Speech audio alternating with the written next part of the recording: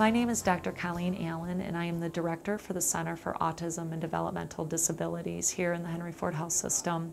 My role on the diagnostic team is to evaluate children's social communication behaviors.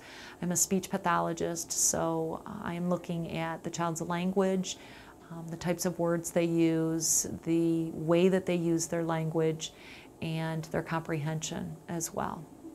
I'm the chairman of the Department of Medical Genetics at Henry Ford Health System, and I'm a member of the autism team, where we are evaluating children with suspected autism and developmental disabilities. And we are looking specifically for a genetic cause, either a syndrome or a disorder that may be an explanation for the problems that the children have.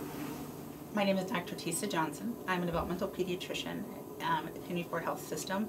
I'm one of the team members for the Center for Autism and Developmental Disability.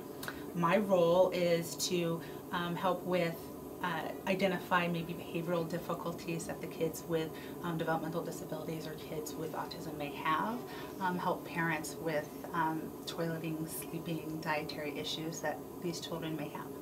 My name is Janet Reed. I am the pediatric neuropsychologist here at Henry Ford Behavioral Health. My role in the Center for Autism and Developmental Disabilities is to conduct evaluations of young children using a number of different techniques. These techniques involve parent report, teacher report, obtaining clinical history and symptoms, as well as using a number of standardized and evidence-based tools for observation and evaluation of children to identify symptoms of autism spectrum disorders, as well as other possible emotional, behavioral, and developmental disorders that may be associated with symptoms. Hello, my name is Stacy Wallace. I'm the clinical coordinator for the Center for Autism and Developmental Disabilities. My role is to manage the patient care as well as the scheduling and coordinate the Autism Day.